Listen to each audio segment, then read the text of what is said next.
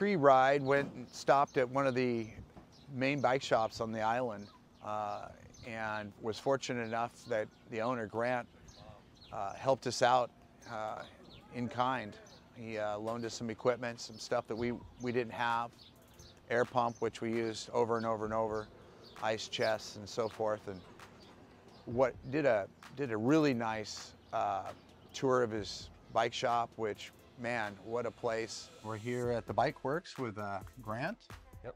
And we're just here to, you know, get a little bit of service before our ride and get to know you a little bit in your bike shop here. Yep. If you could give us a little tour and a little information like how you got started. And Sure.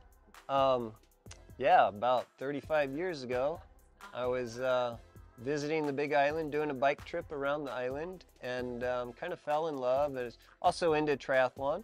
So I went back home, sold all my stuff, brought over a fleet of bikes, and started from there. The plan was to like rent the bikes out in the morning, go surfing, riding, whatever all day, come back, collect the bikes, and it'd be a great life.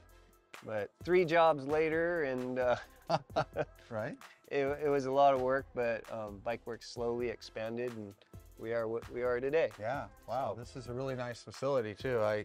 You have a little bit of everything. Looks like sports gear. yeah, we have we call ourselves a family shop.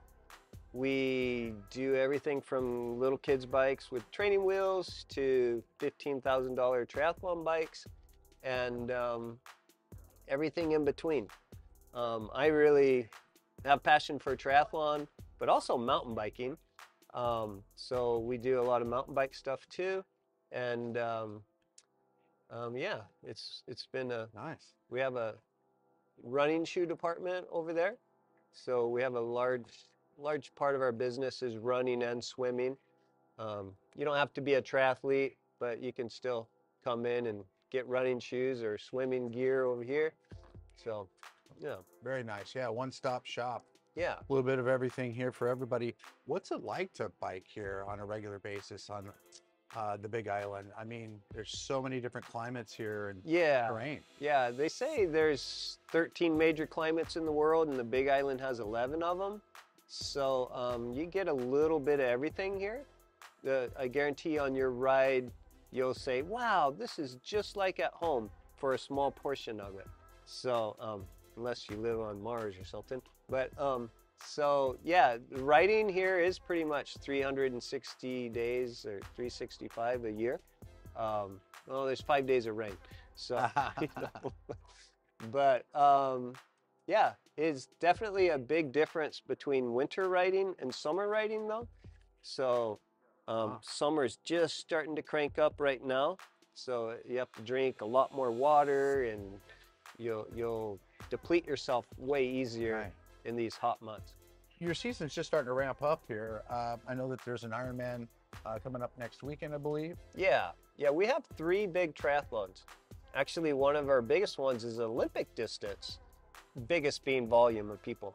The Lava Man Triathlon is at the end of May, beginning of April usually. Okay. And that's our beginner race, and tons of people come and do that. A lot of Alaskans come over because they're sick of winter. So and they do really well because they train on their bikes and on their trainers, and get really good workouts in. And then we have the Half Ironman in June, which is what we're ramping up for right now. And then obviously in October is the World Championships.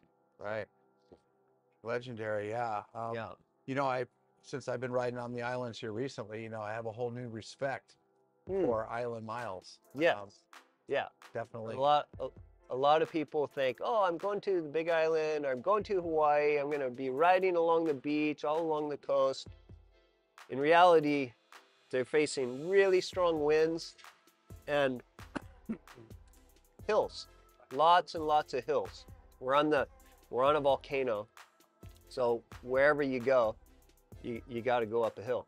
Right. And some of the steepest hills you'll experience. Actually, the Honokaa ride is rated as the single hardest hill climb in the world.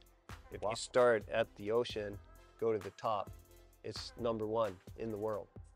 Wow. So, For riding, here, is there any advice, any, safety? my biggest thing, safety thing about riding on the Big Island is actually trying to make a connection with the drivers, and that you can do that several different ways. If you have a driver in front of you, like at an intersection or something, I find it's very helpful to wave and make that eye contact.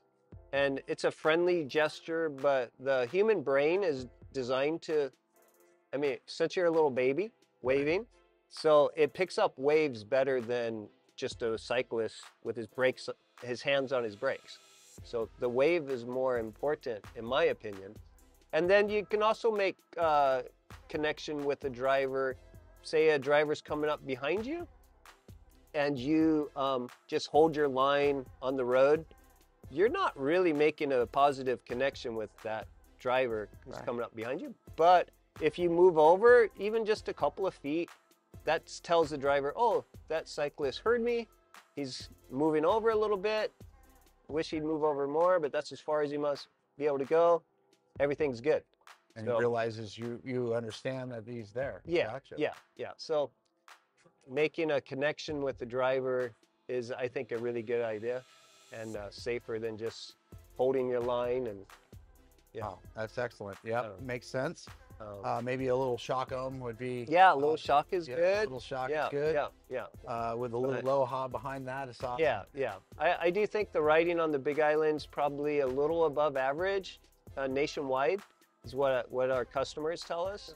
So most people are pretty good about giving the cyclist room, but every community's got their little problem childs, though. So right. But well, thank you for the safety tips and letting us check out your nice shop here. We really appreciate it, and so good to meet you. Yeah, nice to meet you too. Thank you. Thanks.